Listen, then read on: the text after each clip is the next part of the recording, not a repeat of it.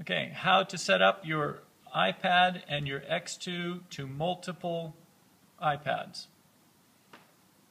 Go into your Choose Network and choose the X2 in both iPads.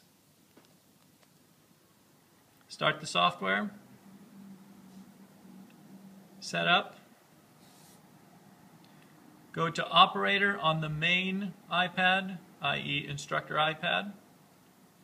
Make sure that the sensor host is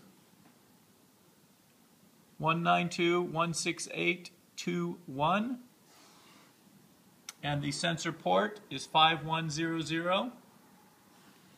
On the listener iPad, click on the listener button. Advanced settings. On the server host, make sure it says 192.168.2.3 and the server port should be 1248. Close them. Start the software.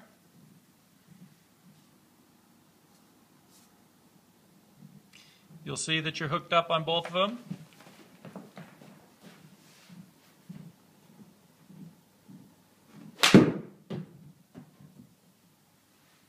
And you'll see it's tracking the shot. If you have any questions, give us a call.